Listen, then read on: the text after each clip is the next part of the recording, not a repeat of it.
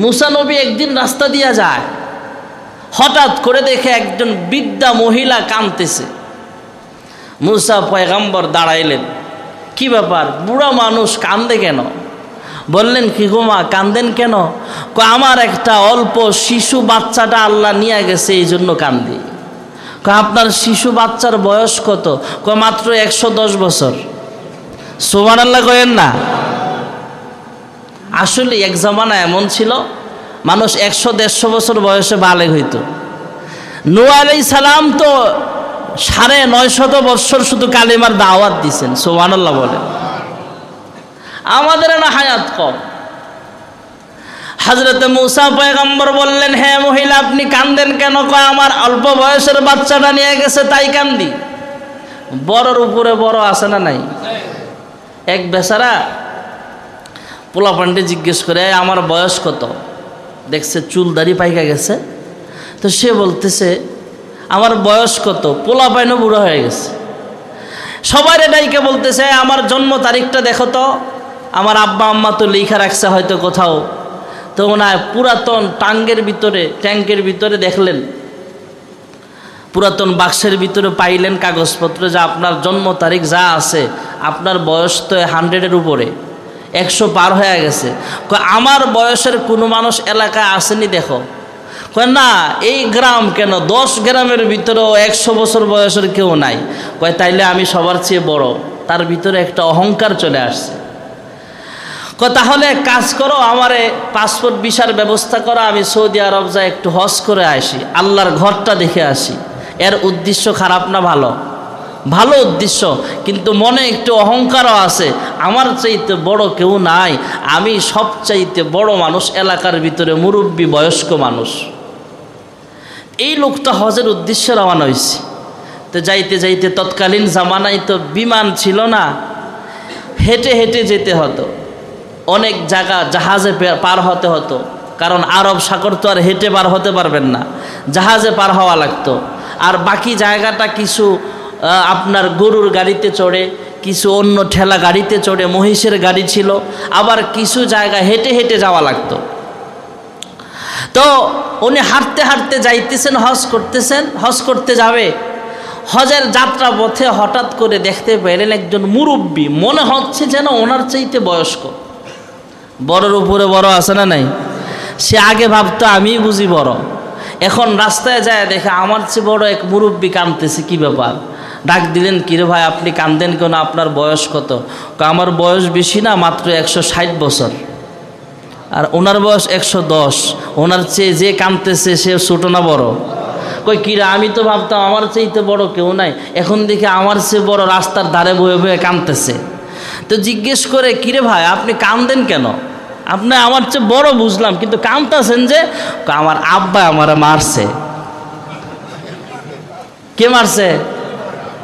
এই লোক তো আরো আশ্চর্য হলেন। কিরে, আমি ভাবছিলাম আমি বড়, এখন দিয়ে আমার চেয়ে বড় একটা কাঁদতেছে। এখন দেখি আর বাপও না কে আছে, আবার এই বুড়া বয়সে বাপে পিটাইছে। আচ্ছা, আমি হজ করতে যাবো পরে, আমার টাইম আছে, অসুবিধা নাই। আগে আপনার আব্বা আপনারা মারল কেন এটা জিজ্ঞেস করেন। তো উনি গেছেন, যাইতে যাইতে যাইতে যাইতে এই বুড়া যে কাঁদতেছে সে বলে, আমি কাছে যাইতে পারবো না, ওই দেখেন আব্বাই কুদ্দা ফাইদ্দা রাস্তায় লাঠিয়া দাঁড়া রয়েছে, আমি কাছে গেলে আমার আরও পিটাইব, আপনি যান। তো পথিক হাজি সাহেব মানুষ, উনি ওখানে গেলেন, দাঁড়ায় বলে, কেউ মুরব্বী চাচা, এই বুড়া বয়সে আপনার পোলা তো বুড়া হয়ে গেছে, এই পোলারে কেউ মারে, এই বৃদ্ধ মানুষটারে কেউ পিটায় লাঠি দিয়া, আপনি আর সুপারিশ বললেন না হাজি সাহেব? পোলাটা খুব বেয়াদব হয়ে গেছে। কি হয়েছে? আর দাদাই কইছিল টিক্কাটা ধরাই দিতে, টিক্কাটা ধরাই দেয় না, এর লেগে মারছি। তাইলে আপনার বাপও আছে? হ্যাঁ। এই লোকটা বলতেছে আল্লাহর কাছে সেজদায় যায়, আমি ভাবছিলাম আমার চাইতে বড় বুঝি কেউ নাই। আমাদের সমাজেও কিছু মানুষ অনেক পয়সাওয়ালা, অনেক পাওয়ার, অনেক কিছু পায়া মনে করে আমার চাইতে বড় বুঝি কেউ নাই। বড়র উপরে বড় আছে না নাই? মুসা আলাইহিস সালাম বৃদ্ধাকে বলে, হ্যাঁ বৃদ্ধা মহিলা, কাঁদেন না, আপনার সন্তান তো 110 বছর বয়স, 120 বছর বয়স, কিন্তু শেষ জামানায় আল্লাহ তাআলা এমন একজন পয়গম্বর পাঠাবেন, শেষ জামানার উম্মত তো পরের কথা, শেষ জামানার নবী পাবে মাত্র 63 বছরের হায়াতের জিন্দেগি। আল্লাহ তাআলা আমাকে তাওরাত কিতাবের মাধ্যমে জানিয়েছে। জোরে কোন সুবহানাল্লাহ। আমাদের নবীর হায়াতের জিন্দেগিটা কেমন হবে, কেমন পয়গম্বর হবে?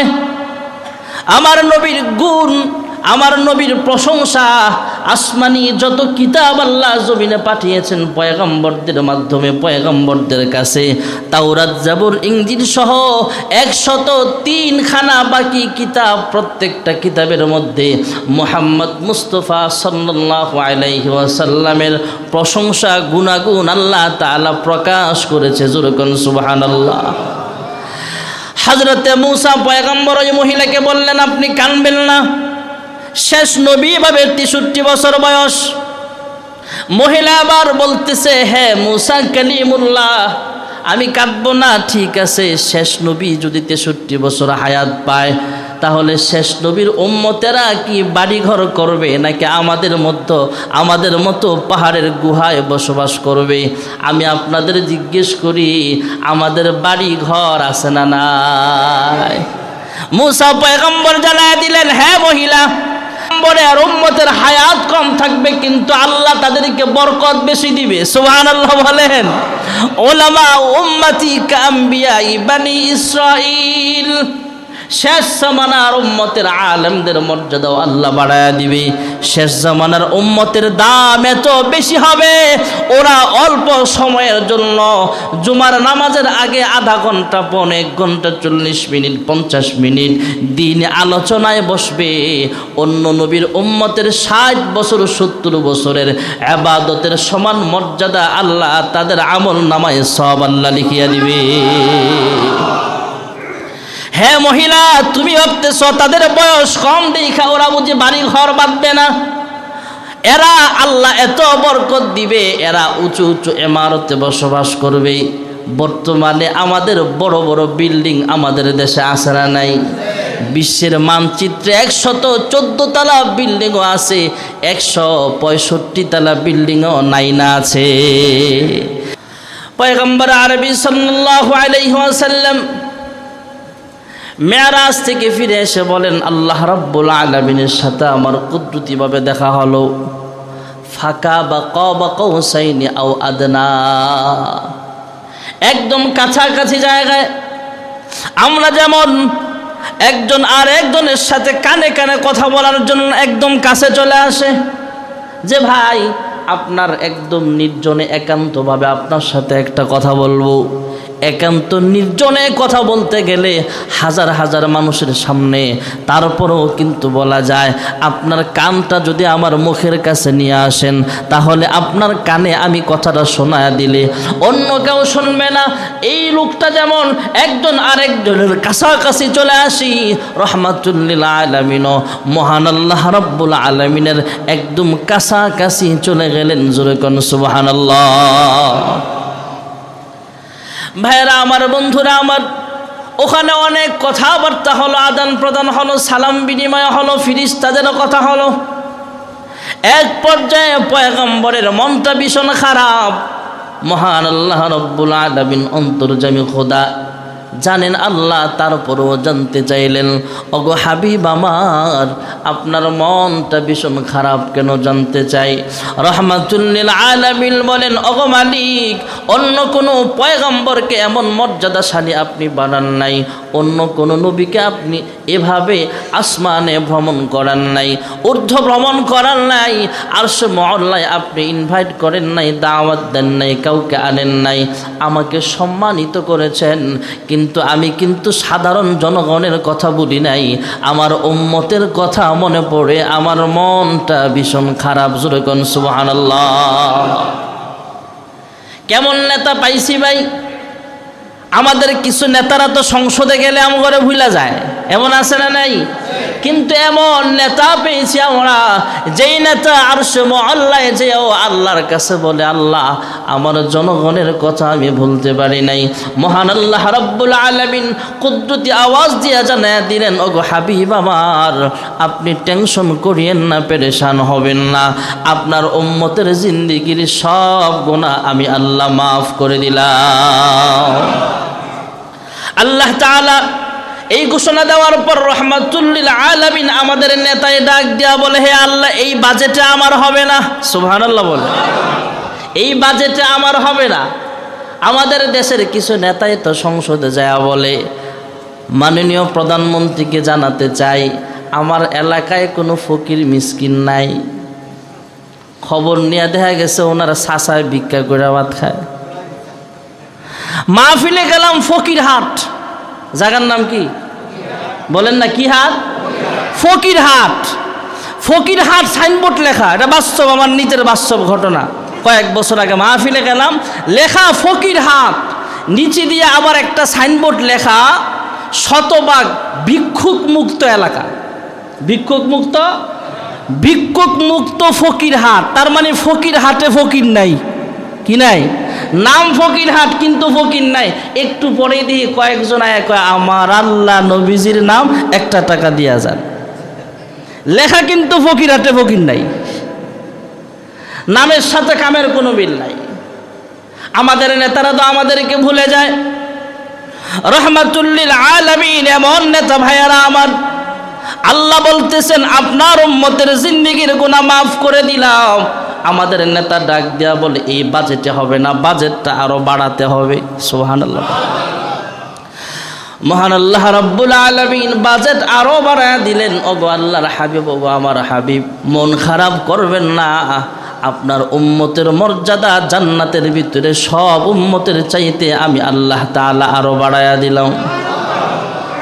রহমতে আলম নবী তারপরও বলে, হে আল্লাহ, আমার এই বাজেটে হবে না, বাজেট আরো বাড়াইতে হবে। সুবহানাল্লাহ বলেন। মহান রব্বুল আলামিন কুদরতি আওয়াজ দিয়া জানায়া দিলেন, ওগো হাবিব আমার, আপনার উম্মতকে আমি আল্লাহ তাআলা 50 টাইম সালাত, 50 ওয়াক্ত নামাজ হাদিয়া দিলাম। আপনার উম্মত আল্লাহু আকবার বলে নামাজ স্টার্ট করবে, শুরু করবে। আমি আল্লাহ নামাজে আপনার উম্মতের সাথে কথা বলবো এবং সাক্ষাৎ করে আসব। নামাজের ভিতরে আল্লাহ আমাদের সাথে সাক্ষাৎও করবে, কথাও বলবে। তাহলে আমরা যে নামাজ পড়তে আসলাম, আমরা দামি মানুষ। সুবহানাল্লাহ বলে। যারা নামাজ পড়বে এরা কম দামি না বেশি দামি? আজকে যদি কেউ শোনে আমার সাথে প্রধানমন্ত্রী কথা বলবে, প্রধানমন্ত্রী যদি আপনাকে ফোন করে বলে যে আগামীকাল সকালবেলা আপনার বাসায় আমি আসতেছি, আপনার সাথে একসাথে আমি নাস্তা করব, তখন আপনি খুশি হবেন না বেজার হইবেন? আরে খুশিতে তো সারা রাত ঘুমাইবেনই না। আর কেউ যদি আপনারা আজকে রাত্রের ভিতরে ডাক দেয়, ভাই শুনে যান, একটু কথা আছে আপনার সাথে। আরে বেটা, তোর সাথে কথা বলার টাইম আছে নাকি আমার? বেটা টাইম নাই, সকালে প্রধানমন্ত্রী আসবে আমার বাসায়, আমার পাওয়ার জানোস। আর নামাজি বান্দাও সাহস নিয়ে জমিনে চলবে এমনভাবে, এই আমাদের পাওয়ার জানো, তুমি তো মূর্তির সামনে মাথা নত করো, তুমি তো আগুনের সামনে মাথা নত করো। আর আমি যখন নামাজে দাঁড়াই তখন আহকামুল হাকিমিন আল্লাহ রাব্বুল আলামিন আমার সাথে কথা বলে।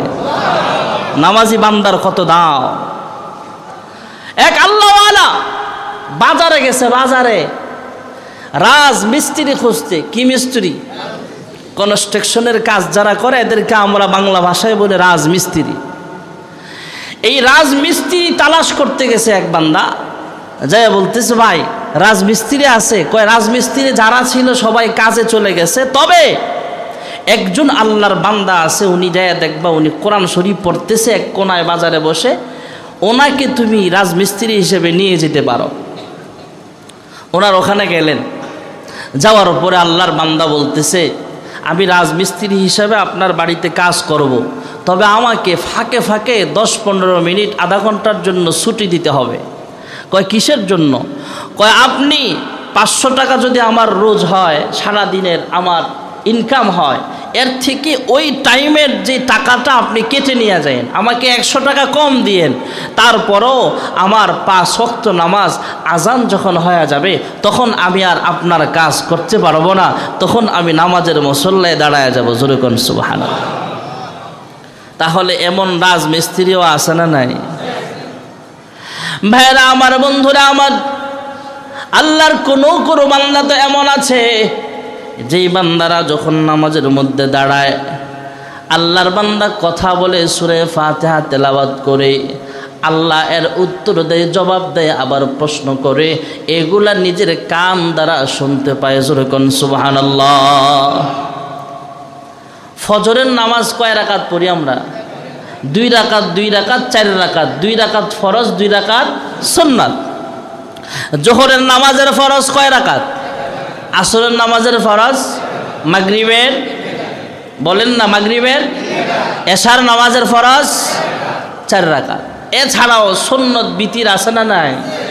প্রত্যেক নামাজেই সূরা ফাতিহা নাই না আছে? আলহামদুলিল্লাহি রাব্বিল আলামিন আর রহমানির রহিম মালিকি ইয়াউমিদ্দিন। আলহামদু অর্থ হলো সমস্ত প্রশংসা। নামাজের ভিতরে যখন আমরা তেলাওয়াত করি আলহামদু, মহান রব্বুল আলামিন কুদরতি আওয়াজ দিয়ে জানতে চাই, লিমানিল হামদ, হে বান্দা নামাজ শুরু করে তুমি পড়তেছ আলহামদু। আলহামদু অর্থ হলো সমস্ত প্রশংসা। সমস্ত প্রশংসা কার জন্য করতেছ? তখন আমরা জবাব দিই লিল্লাহ, সমস্ত প্রশংসা একমাত্র কার? আমরা বলি লিল্লাহ। আল্লাহ তাআলা আবার প্রশ্ন করে মানিল্লাহ, আল্লাহকে? আমরা জবাব দেই আর রহমান তথা রব্বুল আলামিন। এরপরে আল্লাহ আবার প্রশ্ন করে রব্বুল আলামিনকে, আমরা জবাব দিই আর রহমানির রহিম।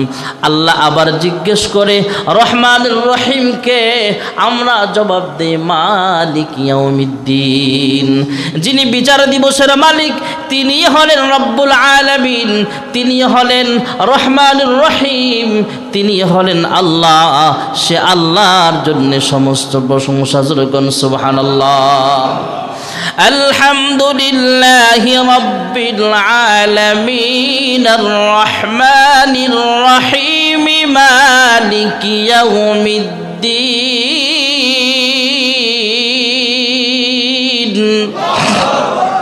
প্রশংসা সবই কেবল তোমারি, প্রশংসা সবই কেবল তোমারি রব্বুল আলামিন।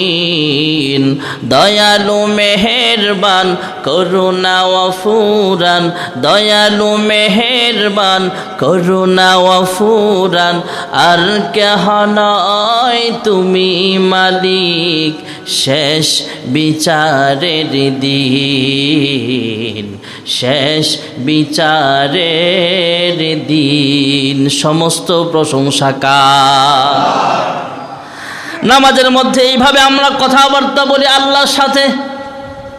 মহান আল্লাহ রাব্বুল আলামিন পয়গম্বরকে জানায়া দিলেন, ওগো হাবিব আমার, আপনি মেরাজ করতে এসেছেন, আমি আল্লাহ কুদরতিভাবে আপনার সাথে সাক্ষাৎ করলাম। আপনাকে 7 আসমানের উপরে সিদরাতুল মুনতাহা পার করে আরশে এনে আপনার সাথে আমি আল্লাহ দেখা করলাম। আর আপনার উম্মত যখন নামাজে দাঁড়াবে আমি আল্লাহ নিজে যায়া তার সাথে আমি আল্লাহ সাক্ষাৎ করব। ভাইয়েরা আমার, বন্ধুরা আমার, নেতার মন এবার খুশি হয়ে গেছে। নেতা আবার আসমান থেকে জমিনে ফিরতেছেন। পথিমধ্যে আকাশ পথে হযরতে মূসা পয়গম্বর আলাইহিস সালামের সাথে দেখা হয়ে গেল। হযরতে মূসা পয়গম্বর আলাইহিস সালাম জানতে চাইলেন, ও শেষ জামানার পয়গম্বর, মহান আল্লাহ রব্বুল আলামিন আপনাকে মেরাজ করিয়েছেন, আল্লাহ আপনার সাথে সাক্ষাৎ করেছেন কুদরতিভাবে। ওগো আল্লাহর হাবিব, আপনার উম্মতকে মহান আল্লাহ রাব্বুল আলামিন কি হাদিয়া দিয়েছেন? রহমাতুল লিল আলামিন জানায়া দিলেন, হে শেষ জামানার পয়গম্বর। মূসা পয়গম্বর জিজ্ঞেস করলে আমাদের নবী বলে, হে মূসা পয়গম্বর, মহান আল্লাহ রাব্বুল আলামিন আমার উম্মতকে 50 ওয়াক্ত নামাজ হাদিয়া দিয়েছেন। আমার উম্মত নামাজে দাঁড়াইলে আল্লাহ দেখা করবে, কথাও বলবে। জোরে কোন সুবহানাল্লাহ। তাফসীর ইবনে কাসিরের মুসান্নিফ রাহমাতুল্লাহ আলাইহি লিখেন, মূসা পয়গম্বর আমাদের নবীকে বললেন, আপনার উম্মতের পক্ষে 50 ওয়াক্ত নামাজ আদায় করা সম্ভব নাও হতে পারে, কষ্ট হয়ে যাবে।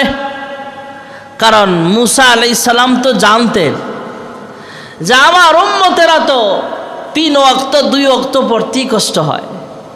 মুসা আলাইহিস সালামের উম্মত অনেক উম্মত তো হায়াতও বেশি পাইছেন, সুবহানাল্লাহ বলেন। মুসা নবী একদিন রাস্তা দিয়া যায়, হঠাৎ করে দেখে একজন বৃদ্ধা মহিলা কাঁদতেছে।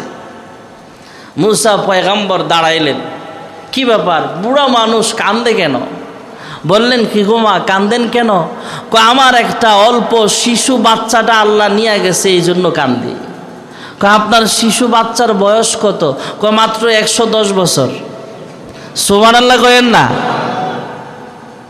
আসলে এক জামানা এমন ছিল, মানুষ 100-150 বছর বয়সে বালেগ হইতো।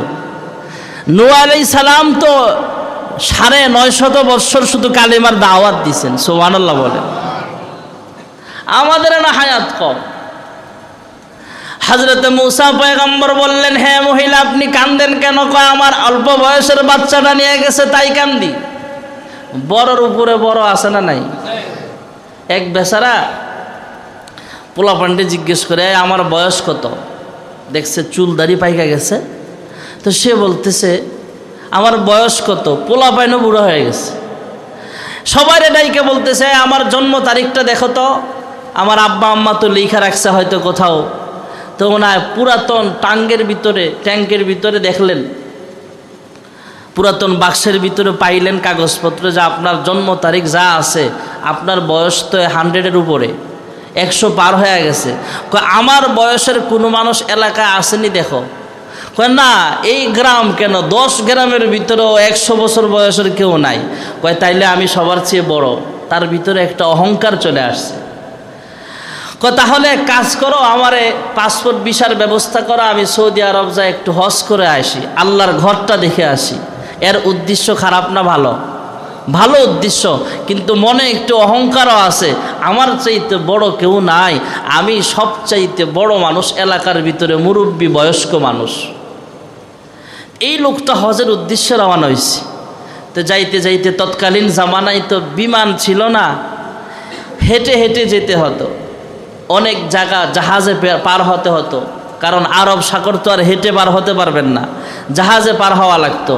আর বাকি জায়গাটা কিছু আপনার গরুর গাড়িতে চড়ে, কিছু অন্য ঠেলা গাড়িতে চড়ে, মহিষের গাড়ি ছিল, আবার কিছু জায়গা হেঁটে হেঁটে যাওয়া লাগতো। তো উনি হাঁটতে হাঁটতে যাইতেছেন, হজ করতে যাবে।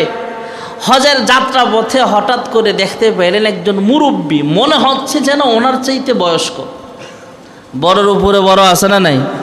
সে আগে ভাবতো আমি বুঝি বড়, এখন রাস্তায় যায় দেখে আমার চেয়ে বড় এক মুরব্বী কাঁদতেছে। কি ব্যাপার?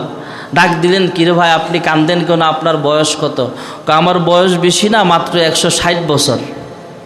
আর ওনার বয়স 110। ওনার চেয়ে যে কাঁদতেছে সে ছোট না বড়? কিরা, আমি তো ভাবতাম আমার চাইতে বড় কেউ নাই, এখন দেখি আমার চেয়ে বড় রাস্তার ধারে বয়ে বয়ে কাঁদতেছে। তো জিজ্ঞেস করে, কিরে ভাই, আপনি কান্দেন কেন? আপনি আমার চেয়ে বড় বুঝলাম, কিন্তু কাঁদতেছেন যে? আমার আব্বা আমারে মারছে। কে মারছে? এই লোক তো আরো আশ্চর্য হলেন। কিরে, আমি ভাবছিলাম আমি বড়, এখন দিয়ে আমার চেয়ে বড় একটা কাঁদতেছে। এখন দেখি আর বাপও না কে আছে, আবার এই বুড়া বয়সে বাপে পিটাইছে। আচ্ছা, আমি হজ করতে যাবো পরে, আমার টাইম আছে, অসুবিধা নাই। আগে আপনার আব্বা আপনারা মারল কেন এটা জিজ্ঞেস করেন। তো উনি গেছেন, যাইতে যাইতে যাইতে যাইতে এই বুড়া যে কাঁদতেছে সে বলে, আমি কাছে যাইতে পারবো না, ওই দেখেন আব্বাই কুদ্দা ফেদ্দা রাস্তায় লাঠি দাঁড়া রয়েছে, আমি কাছে গেলে আমার আরও পিটাইব, আপনি যান। তো পথিক হাজি সাহেব মানুষ, উনি ওখানে গেলেন, দাঁড়ায় বলে, কেউ মুরব্বী চাচা, এই বুড়া বয়সে আপনার পোলাও তো বুড়া হয়ে গেছে, এই পোলারে কেউ মারে, এই বৃদ্ধ মানুষটারে কেউ পিটায় লাঠি দিয়া, আপনি আর সুপারিশ বললেন না হাজি সাহেব? পোলাটা খুব বেয়াদব হয়ে গেছে। কি হয়েছে? আর দাদাই কইছিল টিক্কাটা ধরাই দিতে, টিক্কাটা ধরাই দেয় না, এর লেগে মারছি। তাইলে আপনার বাপও আছে? হ্যাঁ। এই লোকটা বলতেছে আল্লাহর কাছে সেজদায় যায়, আমি ভাবছিলাম আমার চাইতে বড় বুঝি কেউ নাই। আমাদের সমাজেও কিছু মানুষ অনেক পয়সাওয়ালা, অনেক পাওয়ার, অনেক কিছু পায়া মনে করে আমার চাইতে বড় বুঝি কেউ নাই। বড়র উপরে বড় আছে না নাই? মুসা আলাইহিস সালাম বৃদ্ধাকে বলে, হ্যাঁ বৃদ্ধা মহিলা, কাঁদেন না, আপনার সন্তান তো 110 বছর বয়স, 120 বছর বয়স, কিন্তু শেষ জামানায় আল্লাহ তাআলা এমন একজন পয়গম্বর পাঠাবেন, শেষ জামানার উম্মত তো পরের কথা, শেষ জামানার নবী পাবে মাত্র 63 বছরের হায়াতের জিন্দেগি। আল্লাহ তাআলা আমাকে তাওরাত কিতাবের মাধ্যমে জানিয়েছে, জোরে কোন সুবহানাল্লাহ। আমাদের নবীর হায়াতের জিন্দেগিটা কেমন হবে, কেমন পয়গম্বর হবে, আমার নবীর গুণ, আমার নবীর প্রশংসা, আসমানি যত কিতাব আল্লাহ জমিনে পাঠিয়েছেন পয়গম্বরদের মাধ্যমে, পয়গম্বরদের কাছে তাওরাত জাবুর ইনজিল সহ 103 খানা বাকি কিতাব, প্রত্যেকটা কিতাবের মধ্যে মুহাম্মদ মুস্তাফা সাল্লাল্লাহু আলাইহি ওয়াসাল্লামের প্রশংসা, গুণাগুণ আল্লাহ তাআলা প্রকাশ করেছে, জোরে কোন সুবহানাল্লাহ। হযরতে মূসা পয়গম্বর ওই মহিলাকে বললেন, আপনি কানবেন না, শেষ নবী ভাবে 63 বছর বয়স। মহিলা আবার বলতেছে, হ্যাঁ মূসা কালিমুল্লাহ, আমি কাঁদবো না, ঠিক আছে, শেষ নবী যদি 63 বছর হায়াত পায় তাহলে শেষ নবীর উম্মতেরা কি বাড়িঘর করবে নাকি আমাদের মতো পাহাড়ের গুহায় বসবাস করবে? আমি আপনাদের জিজ্ঞেস করি, আমাদের বাড়ি ঘর আছে না নাই? মূসা পয়গম্বর জানায় দিলেন, হ্যাঁ মহিলা, আর উম্মতের হায়াত কম থাকবে কিন্তু আল্লাহ তাদেরকে বরকত বেশি দিবে, সুবহানাল্লাহ বলেন। উলামা উম্মতি কাম্বিয়া বানি ইসরাইল, শেষ জামানার উম্মতের আলেমদের মর্যাদাও আল্লাহ বাড়ায়া দিবে। শেষ জামানার উম্মতের দাম এত বেশি হবে, ওরা অল্প সময়ের জন্য জুমার নামাজের আগে আধা ঘন্টা, পৌনে 1 ঘন্টা, 40 মিনিট, 50 মিনিট দিন আলোচনায় বসবে। অন্য নবীর উম্মতের 60 বছর 70 বছরের ইবাদতের সমান মর্যাদা আল্লাহ তাদের আমল নামায় সওয়াব আল্লাহ লিখিয়া দিবে। হ্যাঁ মহিলা, তুমি ভাবতেছ তাদের বয়স কম দেখা ওরা বুঝি বাড়ি ঘর বাঁধবে না? এরা আল্লাহ এত বরকত দিবে, এরা উঁচু উঁচু ইমারতে বসবাস করবে। বর্তমানে আমাদের বড় বড় বিল্ডিং আমাদের দেশে আছে না নাই? বিশ্বের মানচিত্রে 114 তলা বিল্ডিংও আছে, 165 তলা বিল্ডিংও নাই না আছে। এখন আরেকটা প্ল্যান চলতেছে, 250 তলা বিল্ডিং বানাবে। সৌদি আরবে চেষ্টা করতেছে 200-250 তলা বিল্ডিং বানাবে। দুবাইয়ের সরকারও চেষ্টা করতেছে, রাউসুল খিমায় শক্ত, ওই এলাকাটা শক্ত এবং পাহাড়ি অঞ্চল, চেষ্টা করতেছে 300 তলা বা 250 তলা একটা বিল্ডিং বানাইবার। তাহলে আমাদের বাড়ি ঘর আছে না নাই? মূসা আলাইহিস সালাম তো জানতেন যে আমার উম্মত এত বছর হায়াত পায়াও ওরা 3 ওয়াক্ত 2 ওয়াক্ত নামাজ পড়তে কষ্ট হতো। পয়গম্বরকে, আমাদের নবীকে মূসা পয়গম্বর মেরাজের রাতে বলতেছেন, হ্যাঁ শেষ জামানার পয়গম্বর, আপনার উম্মতের পক্ষে 50 ওয়াক্ত নামাজ আদায় করা কষ্ট হয়ে যাবে, আল্লাহর কাছে ফিরে যান, আল্লাহ তাআলা হয়তো কিছু নামাজ কমায়া দিবেন। তাফসীর ইবনে কাসির আসছে, ভাইরা আমার, আল্লাহ তাআলার কাছে ফিরে গেলে আল্লাহ কিছু নামাজ কমায়া দিলেন। আসার পথে আবার মূসা পয়গম্বর বললেন, এত অল্প কম দিলে হবে না, আরো কমাতে হবে। আল্লাহর কাছে আবার গেলেন, আবার পাঠালেন, আবার গেলেন, এমন করে কয়েকবারে 45 ওয়াক্ত নামাজ কমায়া 50 থেকে মাত্র 5 ওয়াক্ত নামাজ ফরজ করলেন। মূসা পয়গম্বর এবারও বললেন, হ্যাঁ শেষ জামানার পয়গম্বর, আপনার উম্মতের পক্ষে 5 ওয়াক্ত নামাজ পড়াও কষ্ট হয়ে যেতে পারে। আল্লাহর হাবিব বলে, আল্লাহ দিয়েছেন 50 ওয়াক্ত, আমি কমাইতে কমাইতে 5 ওয়াক্তে আনলাম, আবার আল্লাহর কাছে কমাইবার জন্য যাব, এটা আমার কাছে লজ্জাজনক মনে হচ্ছে, জোরে কোন সুবহানাল্লাহ। মহান আল্লাহ রাব্বুল আলামিন আবার কুদরতি আওয়াজ দিয়া জানায়া দিলেন, ওগো হাবিব আমার, আমি আহকামুল হাকিমিন, আল্লাহ তাআলার ঘোষণা বৃথা যেতে পারে না। আমি আল্লাহ প্রথম ঘোষণা করেছিলাম 50 ওয়াক্ত নামাজ। আপনার কোনো উম্মত যদি দৈনিক 5 ওয়াক্ত নামাজ সময় মতো আদায় করে, 5 ওয়াক্তের বিনিময়ে শুধু 5 ওয়াক্ত নয়, আমি আল্লাহ তাআলা 50 ওয়াক্ত নামাজের সওয়াব লিখিয়া দেব। রাহমাতুল লিল আলামিন ফজরের নামাজের সময় সাহাবায়ে কেরামদেরকে শোনাইলেন, তোমাদের উপরে আনুষ্ঠানিকভাবে 5 ওয়াক্ত নামাজ ফরজ করা হয়েছে। সুবহানাল্লাহ। 5 ওয়াক্ত নামাজ ফরজ করা হয়েছে। কেউ যদি 5 ওয়াক্ত নামাজ রীতিমতো আদায় করে তার 24টা ঘন্টা ইবাদতে লিখে দেওয়া হবে। জোরে কোন সুবহানাল্লাহ। পয়গম্বর বলেন, ফজরের নামাজকে সময় মতো পুরুষরা জামাতের সাথে আদায় করবে, মহিলারা ঘরের কোনায় একা একা নামাজ পড়বে। মহিলারা ঘরে একা একা নামাজ পড়বে ঘরের কোনায়, আর পুরুষ মানুষ কষ্ট করে মসজিদে আইসা নামাজ পড়লে যেই সওয়াব, মহিলা ঘরে একা একা নামাজ পড়লে সম পরিমাণের সওয়াব হয়ে যাবে। আমরা জুমার নামাজ পড়ি কিন্তু মহিলাদের উপরে জুমার নামাজ নাই। আমরা ঈদের নামাজ পড়ি, মহিলাদের উপরে ঈদের নামাজ নাই। যেই মহিলারা 5 ওয়াক্ত নামাজ আদায় করবে সময় মতো, আর ইচ্ছাও ছিল যদি পুরুষ হতাম তাহলে ঈদগাহে যাইতাম, ঈদের নামাজটাও পড়তাম, যেহেতু আমার উপরে ওয়াজিব না তাই ঈদগাহে গেলাম না, এমন মহিলা যারা আছে তাদেরকে আল্লাহ তাআলা, আমরা পুরুষরা ঈদগাহে যায় নামাজ পড়ব, মসজিদে আইসা নামাজ পড়ব, সম পরিমাণ সওয়াব মহিলার আমল নামায়ও আল্লাহ তাআলা লিপিবদ্ধ করে দিবে।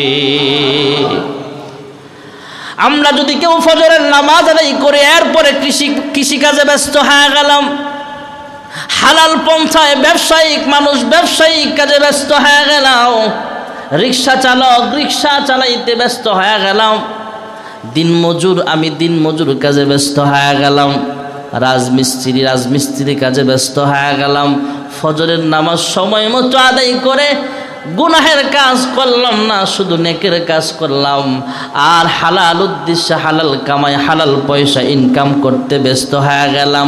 লম্বা টাইম ফজর থেকে জোহর পর্যন্ত প্রায় 6 থেকে 7 ঘন্টা সময় আমি দুনিয়াবি কাজ করলাম হালালভাবে। রহমত আলম নবী বলেন, জোহরের নামাজের আজান হয়ে গেছে, আবার মসজিদে যায় তুমি জোহরের নামাজটা আদায় করলা। ফজর থেকে জোহরের 6-7 ঘন্টা রিক্সা চালানিটা দোকানদারিটাও ইবাদতে গণ্য করে সাহাবায়ে কেরামদের সাথে তোমাকে জান্নাতের মেহমান আল্লাহ তাআলা বানায় দিবে। ফজর থেকে আসর, ফজর থেকে জোহর, জোহর থেকে আসর একই হিসাব। এমনভাবে কোনো আল্লাহর বান্দা আসরের নামাজটাও পড়লো, আসর থেকে মাগরিব পর্যন্ত কাজ করলো, ওই জায়গাটাকেও আল্লাহ তাআলা ইবাদতে লিখিয়া দিবে। মাগরিব থেকে এশা পর্যন্ত কাজ করলেন, কৃষি কাজ করলেন, খেতে খামারে কাজ করলেন, ইলেকট্রিক মিস্ত্রি আপনি ইলেকট্রিক কাজ করলেন, ওই কাজটাও ইবাদত হয়ে যাবে। এশারের নামাজ জামাতের সঙ্গে আদায় করার পর পয়গম্বর বলেন, সুন্নত তরিকায় তুমি সুন্দরভাবে ঘুমায় গেলা। ফজরের নামাজের ওয়াক্তে যখন মুয়াজ্জিন আজান দিয়ে দিবে, আস-সালাতু খায়রুম মিনান নাওম, ফজরের সময় আজান হয়ে যাবে, ঘুম থেকে নামাজ ভালো, মুয়াজ্জিন আজান দিয়ে দিবে। হে আল্লাহর বান্দা বান্দিরা, ফজরের নামাজটা যখন আমরা আদায় করব, রহমত আলম নবী বলেন, সারা রাত্র ঘুমাইলা, ওই ঘুমটাও বৃথা যাবে না, ওই ঘুমের সময়ও ফেরেশতারা তোমার আমলনামায় লিখবে। আল্লাহ তাআলা, আল্লাহর বান্দা যখন ঘুমাবে, নামাজি বান্দা যখন ঘুমাবে, ফেরেশতাদেরকে আল্লাহ বলবে, এশারের নামাজ পড়ে আমার বান্দা সুন্নত তরিকায় ঘুমায় গেছে, তোমরা তোমাদের কলম বন্ধ করে রেখেছো কেন? ফেরেশতারা বলবে, হে আল্লাহ, তোমার বান্দা তো ঘুমায়। কই, আমার বান্দা এশারের নামাজ পড়েছে, রাত্র 2টার সময় যদি আমি আরেকবার নামাজের তাকিদ করতাম, আমার বান্দা তাও তো নামাজে দাঁড়াইতো। আমার বান্দা যেহেতু ফজরের নামাজ সব সময় পড়ে, ওই ফেরেশতারা তোমরা তোমাদের কলম বন্ধ রাখিও না, যতক্ষণ ঘুমাবে ততক্ষণ নামাজের সওয়াব তোমরা আমলনামায় লিখিয়া দাও। ভাইরা আমার, বন্ধুরা আমার, তাহলে 24টা ঘন্টাই আমাদের ইবাদত। সুবহানাল্লাহ বলেন। রাহমাতুল লিল আলামিন ফজরের নামাজের সময় সাহাবায়ে কেরামদেরকে মেরাজের বিস্তারিত ঘটনা শোনালেন। সুবহানাল্লাহ কন্যা। বিস্তারিত ঘটনা শোনার পরে সাহাবায়ে কেরাম শোনাচ্ছেন, আর পাশাপাশি মক্কাতুল মুকাররমায় বড় বড় লিডার যারা আছে এরা মাঝে মাঝে ক্রিটিসাইজ করে। এর ভিতরে দুষ্ট আবু জাহেল মক্কার ভিতরে ঢুইকা বলতেছে, মুহাম্মদ, নতুন কোন সংবাদ আছে নাকি? আজকে তো আল্লাহ তাআলা আমাকে মেরাজে নিয়ে গেছে। সুবহানাল্লাহ। আবু জাহেল কয়, এটা তো আমার সামনে বলছ, মক্কার সব লিডার সব নেতাদেরকে যদি তোমার সামনে আনি তুমি কি তা বলতে পারবা? কয় হ্যাঁ। এবার সে নিজেই পাবলিসিটি করতেছে, সে এলাকায় এলান দিয়া দিছে, সবাই আসো। এতদিন তো মুহাম্মদ আধা পাগল ছিল, এখন পুরা পাগল হয়েছে, নাউজুবিল্লাহ। কয় কেন? কয় আসো দেখো মুহাম্মদ কি বলে। লোকজন জড়ো করলেন, একত্রিত করলেন। পয়গম্বর বললেন যে আমি 7 আসমানের উপরে উঠলাম, রাত্রের কিছু অংশে বাইতুল মুকাদ্দাস গেলাম। আসমানে প্রথম আসমান, দ্বিতীয় আসমান, নবীদের সাথে আমার দেখা হলো। সিদরাতুল মুনতাহা পার হয়ে আমি সেখানে গেলাম। পুরা মেরাজের বিস্তারিত ঘটনা বলার পর আবু জাহেল বলে জিনে বালাগুড়া ধরছে। নাউজুবিল্লাহ কন না? এটা তো আশ্চর্য কথা। আরে বর্তমানেই তো আমরা আশ্চর্য হই মেরাজের ঘটনা কিভাবে ঘটলো, এটা আল্লাহর কুদরত, এটা বলে আমরা মেনে নেই। কিন্তু সাধারণভাবে চিন্তা করলে আমাদের মাথায় ধরবে না। আর তখন তো বিমান ছিল না, রকেট ছিল না। বর্তমানে তো রকেট আছে, বিমান আছে, তখন তো এগুলো ছিল না। তখনকার মানুষ আমাদের চাইতে আরো বেশি আশ্চর্য হলো, বলল এটা কিভাবে সম্ভব। উপস্থিত হযরত আবু বকর ছিলেন না। আবু বকর যখন আসলেন, আবু জাহেল সেখানে যায় বললেন, আবু বকর তোমার বন্ধু তো পুরো পাগল হয়ে গেছে, হাফ মেন্টাল ছিল এখন ফুল পাগল। কয় কেন? কয় এমন এমন মেরাজ করেছে। কয় এটা কি মুহাম্মদুর রাসূলুল্লাহ বলেছেন? কয় হ্যাঁ। যদি বলে থাকেন মুহাম্মদ ছোট্ট সময় থেকে আজও পর্যন্ত যিনি জিন্দেগিতে একটা মিথ্যা কথাও বলে নাই, আজকের ঘটনাও মিথ্যা হতে পারে না, মেরাজের ঘটনাও 100% সত্য বলে আমি মেনে নিলাম। এটাই আবু বকর সিদ্দিক। আবু বকর বলতেছেন যে জীবনে যিনি একটা মিথ্যা কথা বলেন নাই, পৃথিবীতে একজন মানুষই আছে যার ব্যাপারে আমরা বলতে পারি, যেই নেতার ব্যাপারে আমরা বলতে পারি জিন্দেগিতে একটা মিথ্যা বলে নাই। সুবহানাল্লাহ। আর আমাদের কিছু কিছু নেতারাই তো মাশাআল্লাহ, সবাই না, কিছু তো ভালো আছে, একবারে সব খারাপ হলে তো দেশ চলে না। কিছু নেতারা নির্বাচনের আগে যা ওয়াদা দেয় উল্টাটা করে। মাইকিং শুনে বলতেছে এই নেতারা যদি ভোট দিয়া নির্বাচিত করেন তাহলে নেতার ধারে ধারে আর ঘুরতে হবে না। এখন দেখি এই নেতায় পাশ হওয়ার পরে ওনার একটা সিগনেচারের জন্য 3 জোড়া জুতা ক্ষয় করতে হয়, এমনও ইতিহাস আমাদের দেশে আছে না নাই? আর আমাদের নেতা এমন নেতা যিনি জিন্দেগিতে একটা মিথ্যা বলে নাই। সুবহানাল্লাহ বলেন। আবু বকর বলে, আরে যিনি ছোট্ট থেকে নিয়ে আমি ওনার সাথী, ওনার সমসাময়িক বয়সের আমি আবু বকর সিদ্দিক, আমি আবু বকর মুহাম্মদকে জীবনে একটা মিথ্যা কথা বলতে শুনি নাই।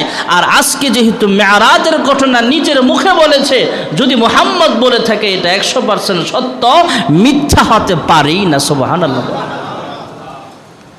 এবার কাফেররা আইসা পয়গম্বরকে ক্রিটিসাইজ করে, ঠাট্টা করে। আইসা কয়, মুহাম্মদ যেহেতু বাইতুল মুকাদ্দাস গেছো, তাহলে তোমাকে একটা কোশ্চেন করি, প্রশ্ন করি। কয় করো।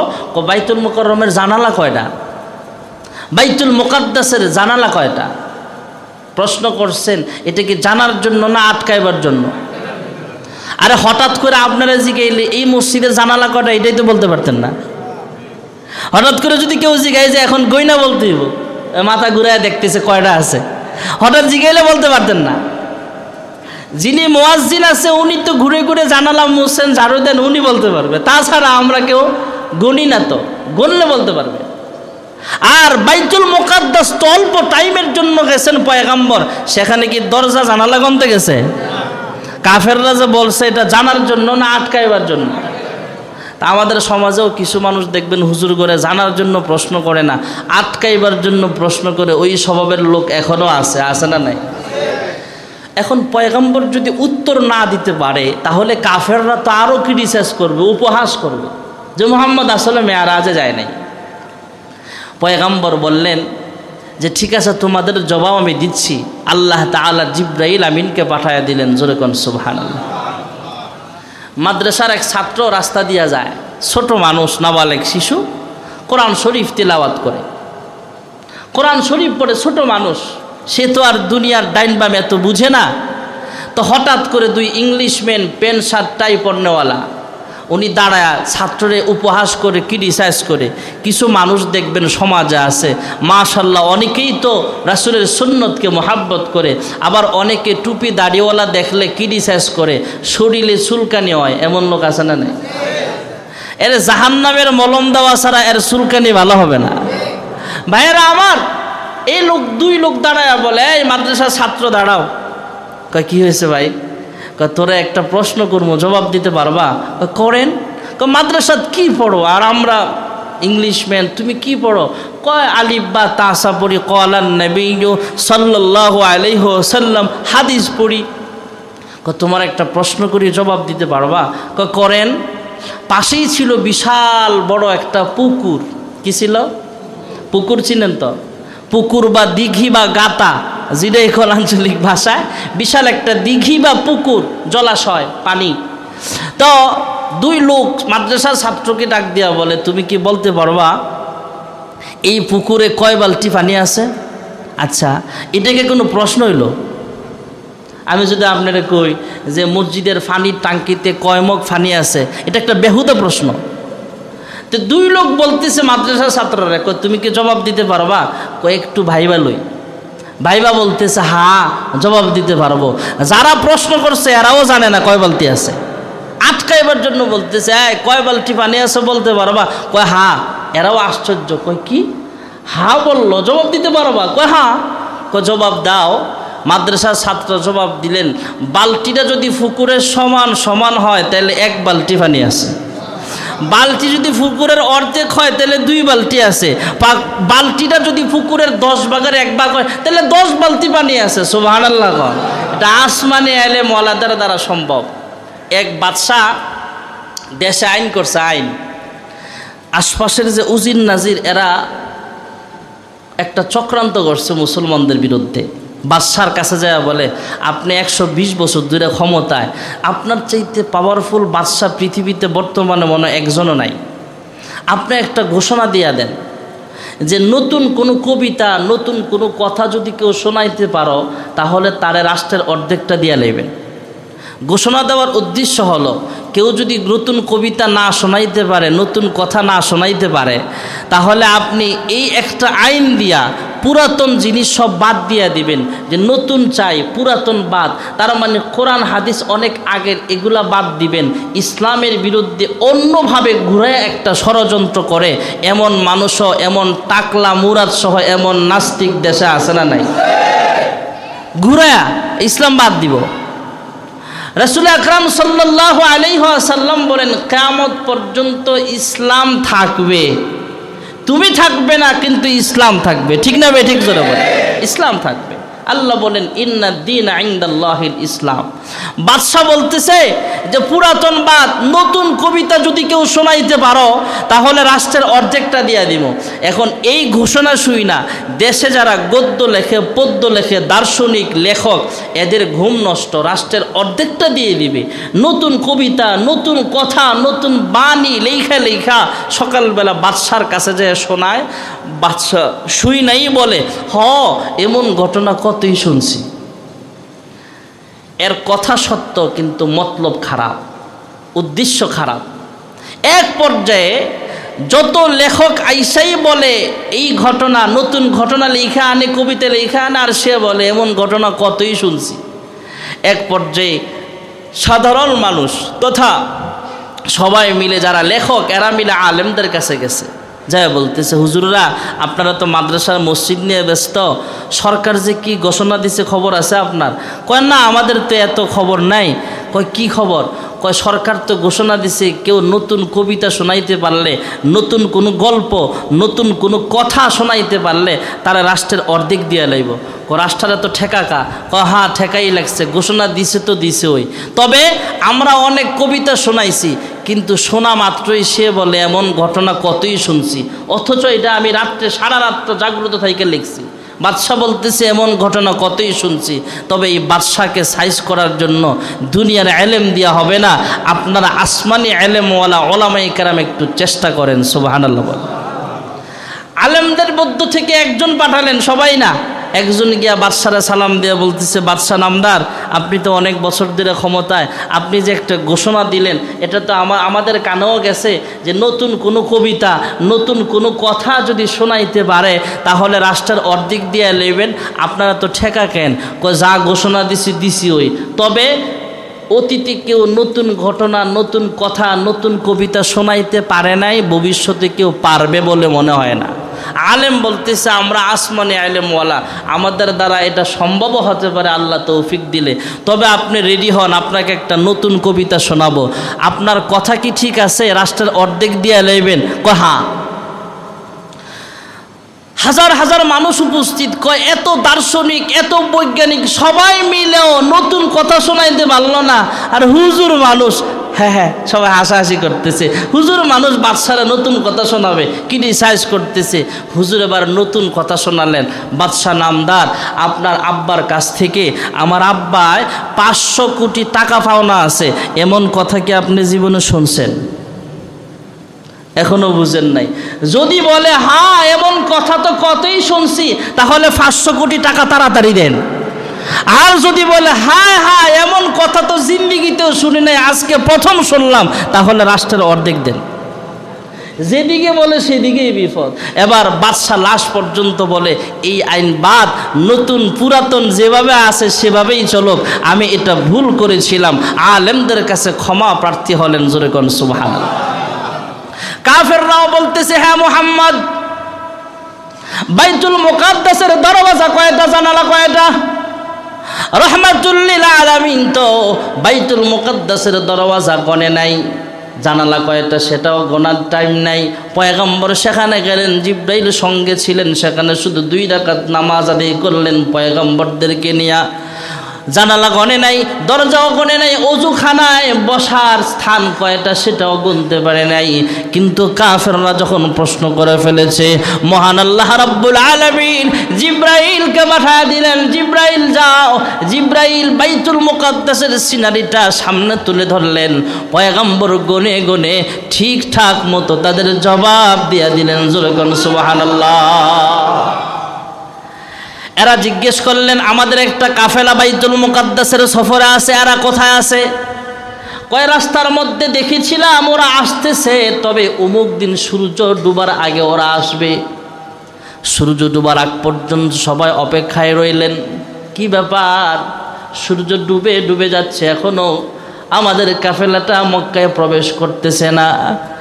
যদি সূর্য ডুবার আগে কাফেলা চলে আসে তাহলে মুহাম্মদ সত্যবাদী, আর যদি সূর্য ডুবে যাওয়ার পরও কাফেলা মক্কায় প্রবেশ না করে তাহলে মুহাম্মদ মিথ্যাবাদী হয়ে যাবে। এদের টাইমটা একটু লেট হয়ে গেছিল। যেই টাইমে ওরা আসতেছিল, ওরা মাগরিবের সময় পার হয়ে যাইত ওরা মক্কায় ঢুকতে। মহান আল্লাহ রাব্বুল আলামিন সূর্যকে বললেন, সূর্য থেমে যাও, এই কাফেলা মক্কায় না ঢুকা পর্যন্ত তুমি ঢুকতে পারবে না। কাফেলা যখন মক্কায় ঢুকছে, সূর্য ঢুকছে, আবু বকর সহ সাহাবায়ে কেরাম খুশি যে আমার আপনার নবী সরকার দু আলমের মেরাজের ঘটনা কাফেররা যতই চক্রান্ত করুক মিথ্যা সাব্যস্ত করতে পারে নাই। সুবহানাল্লাযী আসরা বিআবদিহি লাইলাম মিনাল মসজিদিল হারাম ইলাল মসজিদিল আকসা, এই ঘটনা সত্য। জোরে কোন সুবহানাল্লাহ। রাসূলের সবচাইতে বড় মুআজিজার মধ্যে এটাও একটা, বিশ্বনবীর মেরাজ। মেরাজ থেকে আমাদের শিক্ষা হলো, মেরাজ থেকে আল্লাহ তাআলা আমাদেরকে 5 ওয়াক্ত নামাজের বিধান দিয়েছেন। জোরে কোন সুবহানাল্লাহ। আল্লাহ তাআলা আমাদের সকলকে 5 ওয়াক্ত নামাজ সময় মতো আদায় করার তৌফিক দিন। সকলে বলে আমিন। ওয়া আখির